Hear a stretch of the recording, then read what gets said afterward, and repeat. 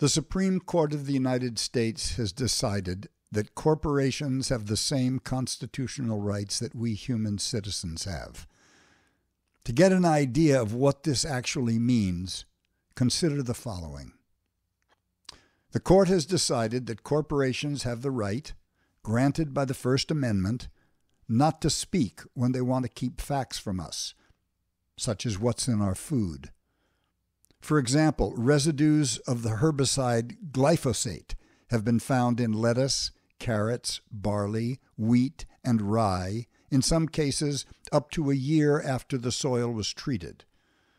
The companies whose food products contain these residues do not have to reveal that to consumers, based on a 1995 case in which the court ruled that dairies using bovine growth hormones in the production of milk did not have to label the milk with that information.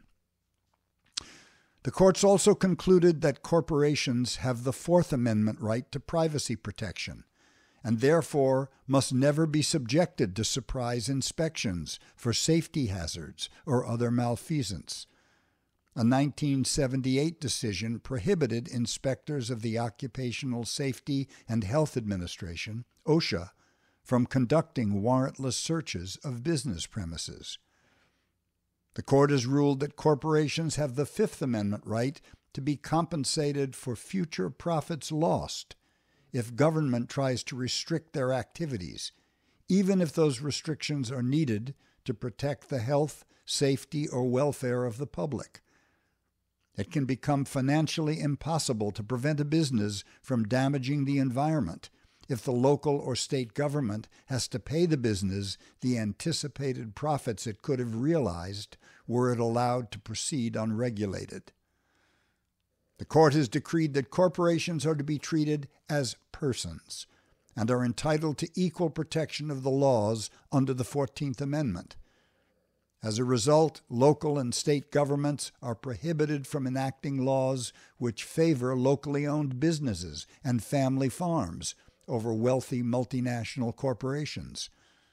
Moreover, the court has established that corporations are not bound by state laws intended to protect the health, safety, or welfare of its residents.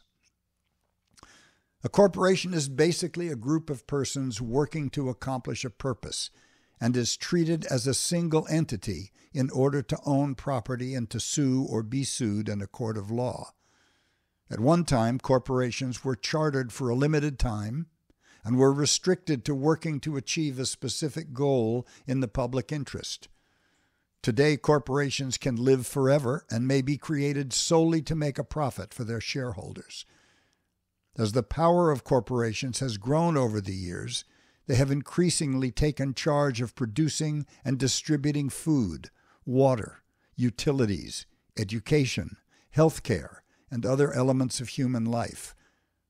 Having the sole purpose of making a profit for their shareholders while ignoring the welfare of their employees, customers, and the communities in which they're situated, they make a mockery of democracy and threaten our very existence.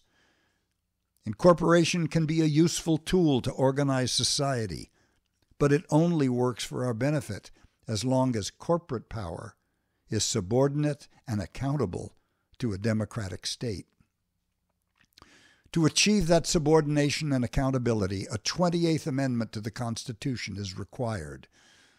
Move to Amend is a national, nonpartisan coalition of citizens and organizations working together to ratify such an amendment and thereby make our government accountable to the people, not just to the moneyed interests. Visit movetoamend.org and read about our We the People Amendment. If you agree with us, sign our petition, please, and join us to support this cause.